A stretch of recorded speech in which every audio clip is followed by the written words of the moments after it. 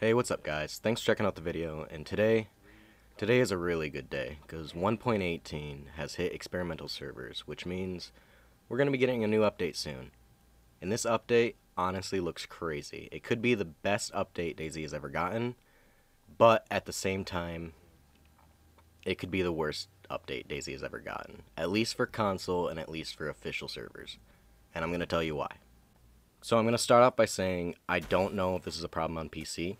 I know this is for sure a problem on both Xbox and PlayStation, but I don't know for sure about PC. The reason why I'm saying that this update could potentially break official Dayz for consoles at least is mainly because of the next following items that I'm about to list off that they're adding in. Starting with the M79 grenade launcher with 40mm explosive and gas grenades, followed up by improvised explosives or IEDs, remote detonation unit, claymore mines, and plastic explosives. Now, I'm not saying this because I don't want these items added into the game. I 100% want these items added into the game. I'm very excited for them.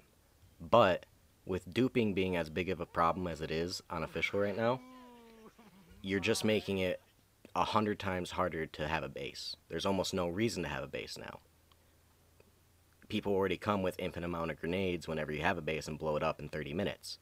So with all these extra items added in and duping not being fixed, if it isn't, it could just be the end of official. But that's just my opinion. Let me know how you guys think down in the comments. If you liked the video, leave a like, subscribe, and I'll catch you in the next one. Peace.